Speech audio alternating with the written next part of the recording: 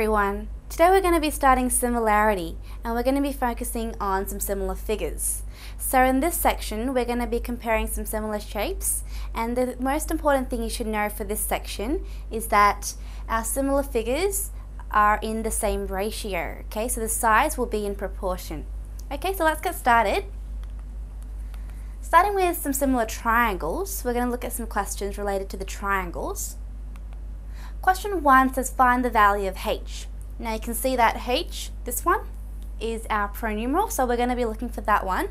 And guys, can you see what these two similar figures are, or triangles are? I hope you can see two similar triangles here. The first one is this one here, the little one, that small one, and the larger one is, I'll draw it in a different color, it's going to be this outside one here. Okay, so there's two triangles within the one big triangle, yeah? Okay, so I'm going to start by comparing the sides, because this one is similar to this one, I can see, because see how it's a right angle here? So this, okay, so I know this is going to be similar, because first of all, you can see that this is a right angle, that's also a right angle, so we know that one of the angles are equal. And as you can see, this angle here, that's a common angle, isn't it? They share that angle, so that's going to be a common angle. Now, this one, that's going to be the leftover angle, so those two are going to be identical because angle sum of a triangle. See, these two are equal, this is a common angle, so the final angle must be equal, yeah? So do you see how I examined the difference and found out that those two are similar triangles? Okay, so now that I know that they're similar triangles, I can use the fact that similar triangles have sides in the same ratio. Okay, so this side corresponds to this side, this small side corresponds to this side in the larger one, and this is the hypotenuse in the smaller one, and this is the hypotenuse in the larger triangle. Okay, so you know which sides are corresponding to each other. That's very important. Let's get started to find h. Okay, see what I did. I did h over 6 because I need to find h, so I'm going to try to put h on the top. H over 6. Because this side corresponds to this side in the smaller triangle, I'm going to put it together. Okay? And that equals to 25 over 10. So see how h is a side in the bigger triangle? So 25 must also be a side in the bigger triangle. So see how 25 is this hypotenuse here in the big triangle? So I put it there.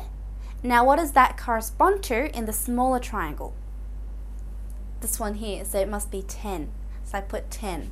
Okay, now the important thing here, guys, is that h is a side in the bigger triangle. They must correspond with each other. Okay, so you can't put this fraction the other way around. So do you get what I mean? So you must put them corresponding to each other. So I've got that now. All we need to do is use our algebra skills to find our value of h. So I'm going to go ahead and multiply both sides by 6, so I have h left on my left hand side, and just calculate that. That should be equal to 15. So we found that h is 15. So very, very simple, isn't it? So have a good look at that. See how I examine the two triangles? Yeah? So make sure you know which side in the bigger triangle corresponds to which side in the smaller triangle. That's probably the most important thing. Alright, so have a look. And let's move on. Okay, question 2. A cone of height 48 centimeters is filled out to a height of 40 centimeters. If the cone has a diameter of 54 centimeters, find the diameter of the cone at the surface of the water. Okay, so this is our cone. It's probably like a conical, I don't know, like a flask or something that you can pour the water in, and see how the water is just up to there. So water is 40 centimeters filled up. Okay. Now, we're going to be finding the diameter of the cone at, see how the water is at here, at this level? So we want to find the diameter x, okay, of the water level. Alright, so have a look at that. And as I think you can see the two similar triangles here. I think the little triangle, the little cone actually here, is similar to the larger cone, isn't it? It's just the same, it's exactly the same shape, it's just that it's just smaller, isn't it? Now, if I want to examine the triangles, I think you can see that this triangle here, see how the cross section, if I try to cut it like that, you can see the cross-sectional triangle there. Now that would be similar to, I'll draw this here, this right angle here. Hope you can see the color difference. Yeah? So have a look. And I know that those two are going to be similar, like the same reasoning as my previous question. Okay, so see how we have two right angles, we have a common angle, and then because of angle sum of triangle, the final angle must be identical as well. Okay, so that's the similar triangles, and hope you already remember that similar triangles, if you want to prove for them, you can always use the AAA, the angle, angle, angle. So if you prove all three angles are identical, then you prove for the similar triangles. Okay, so that's what I did there. So let's get started to find our value of x. Okay, so have a look here, guys. X over 54. Okay, now what they did here was, I trying to do a right angle, but if you join these two triangles together, it actually becomes a different type of triangle. Okay, I'll rub this off so you can kind of see what's working. Okay. And because, you remember how I drew the half, the right angled ones? Because both this side is identical to this side, okay, eventually this triangle is same or similar to the bigger triangle here. It's just multiplied 2, isn't it? So that's what they're using here. Okay, so this triangle is similar to this triangle. So what they're doing is they're going x divided by 54. So the x is a side in the smaller triangle, where 54 is the same corresponding side in the larger triangle. Okay, so make sure you put it corresponding to each other like that. And then we're going to do the same thing here with another side. So see how x is this one, but see how the height is 40 centimeters in the smaller triangle, so 40 over, and what's the height of the bigger triangle? Must be 48. So I'm going to put it over 48. Okay, so have a look. And see how I put it corresponding to each other? So now that I've done that, all I need to do is go ahead and find my value of x. And now just for this one, guys, you can, for those who are wondering if we can use the height like this for our ratio, you can definitely use the height as well. It's not really the height, it's like the vertical length, isn't it? Well, that one you can also use for ratio, so you don't always have to use the sides. Okay, so if you know the height of the smaller one and the height of the larger one, you can also use it for the ratio. Okay, so you don't always have to use just the sides of the triangle. So now that I've done that, let's multiply both sides by 54. Okay, and you should get something like this. Whoops, sorry, times by 54. And x is left on the left-hand side, okay, because the 54 is eliminated. Now, calculate it, you should get 45 centimeters, and that's the value of our diameter, x.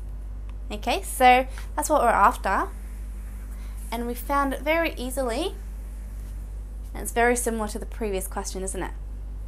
Okay, now sometimes, guys, the question might not actually give you the diagram, so when they don't give you the diagram, make sure you can examine the content of the question very carefully and then transfer that information to a diagram first. Okay, I always recommend you to draw diagrams. That's question 2. Question 3. 2 trees on a street have heights of 3 meters and 9 meters respectively. Okay, so this is one tree that's height of 9 meters, and this is another tree that has a height of 3 meters. Okay, now at a certain time of the day, the shorter tree casts a shadow of length 5 centimeters. How far apart are the trees? Okay, so now this smaller tree is this tree that's 3 meters tall. That's the sun. This is casting a light from the top. Now, when it casts a light, you can see a shadow on the surface, can't you?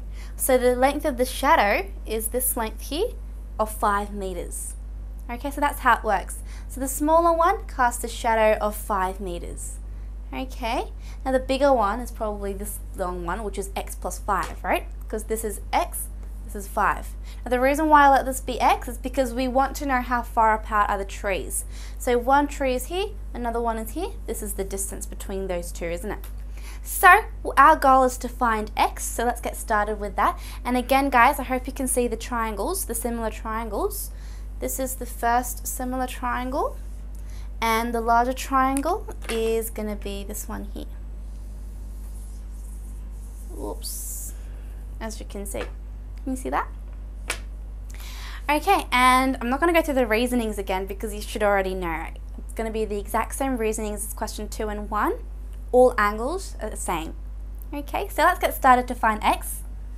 Okay, see what I did here? I'm going to go x plus 5 over 5 because our goal is to find x.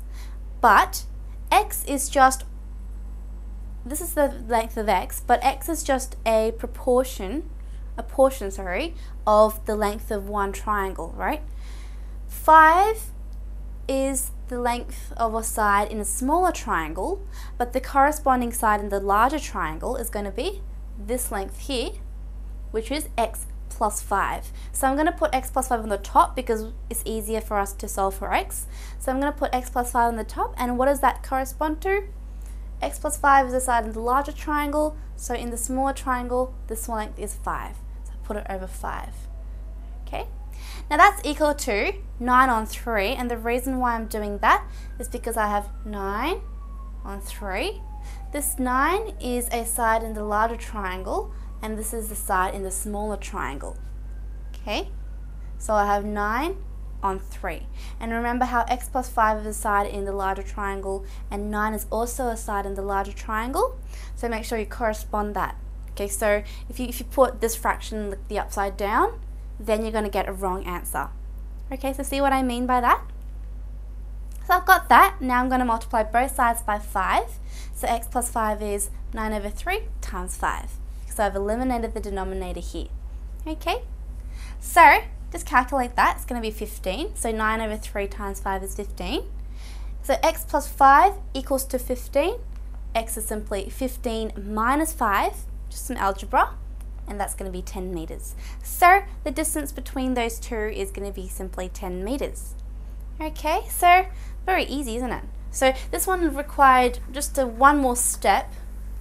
Because it wasn't simply x and x itself, we had to subtract 5 just to get x, but that's not a big deal, is it? But it's important for you to be able to identify that this is what we're after, x plus 5. Make sure you don't just use x, it must be x plus 5, okay, as you can see. Okay, so that was question 3. Have a look. And that was some similar triangles.